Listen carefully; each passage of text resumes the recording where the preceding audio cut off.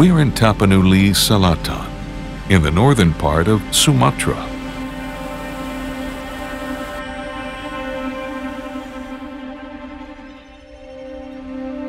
Since early 20th century, if not before, Tapanuli Selatan, or Topsel for short, has been modernized with plantations replacing yards and forests.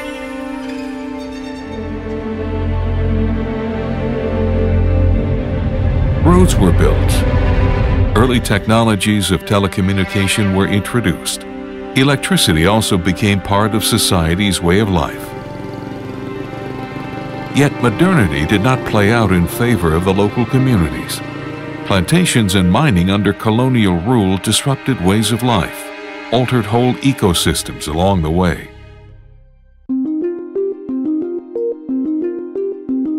Not all is lost.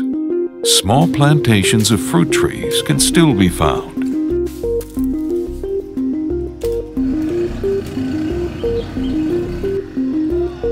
People are eager to progress, not to catch up, but actually not to be left behind. Today is special.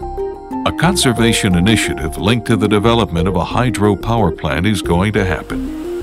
The power plant uses the stream of the Batang Toru River, a strong current of water at several locations more than 40 meters wide. Like any other hydro power plant, it depends on the services of the ecosystem, forested land within the Batang Toru watershed.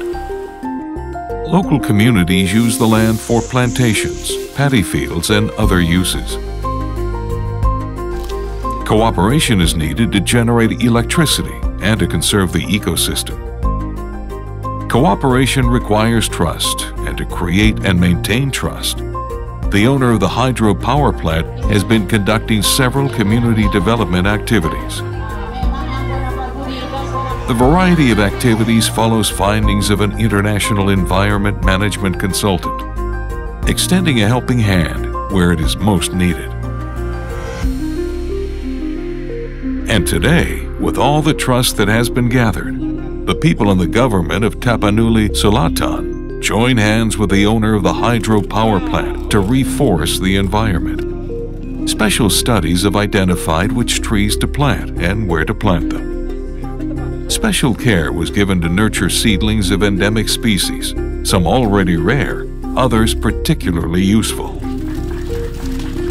The local government, led by a visionary regent, fully endorses the conservation initiative. And the owner of the hydro power plant is welcomed into the community of Tapanuli Selatan. People have been living here for thousands of years. They have learned to live together with the environment, including the recently identified Tapanuli orangutan. Yet they have also learned to carve a niche in the modern world, accessing technologies.